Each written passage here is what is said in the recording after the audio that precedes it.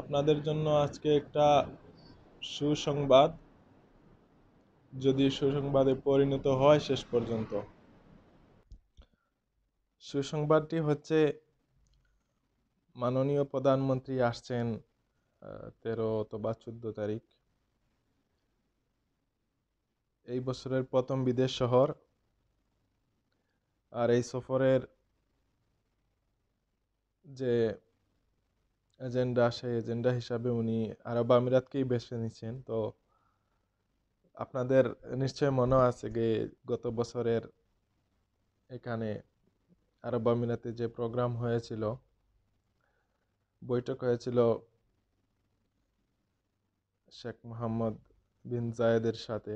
তো উনি আশ্বাস দিয়েছেন যে প্রধানমন্ত্রীকে, তো ভিসার ব্যাপারে আপনি আবার যখন আসবেন, আসার পরে আর এই প্রশ্ন করতে হবে না বাংলাদেশি ভিসা খোলার জন্য।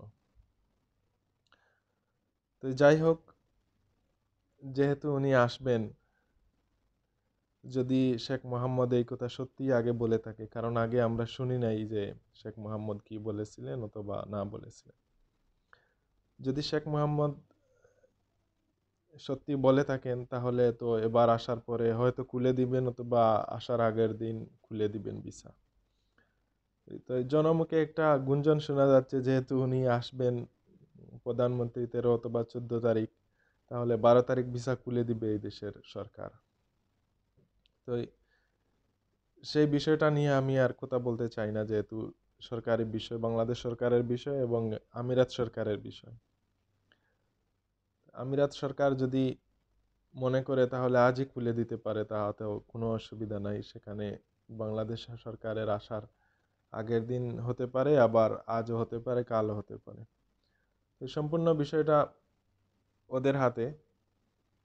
খুলে দিলে আমাদের জন্য খুবই ভালো, খুবই উপকারী হয়। আর কে কি বলেছে, আমরা আসলে ভিতরের যে বৈঠক, সেটাতে আমরা কিছুই জানি না। প্রধানমন্ত্রী মিডিয়াকে বলেছেন যে এই আলোচনা হয়েছে, ভিসার ব্যাপারে এই সমস্ত কথা হয়েছে। তো এখন যদি ভিসার ব্যাপারে সত্যি শেখ মোহাম্মদ বলে থাকেন, তাহলে নিশ্চয় হয়তো এর আগে খুলে দিবেন, অথবা আসার পরে ফাইনালি একটা ডিসিশন হয়ে যাবে কখন ভিসা খুলবে অথবা কিভাবে খুলবে, বা অন্য কোনো সুযোগ সুবিধা আছে কিনা বাংলাদেশিদের জন্য।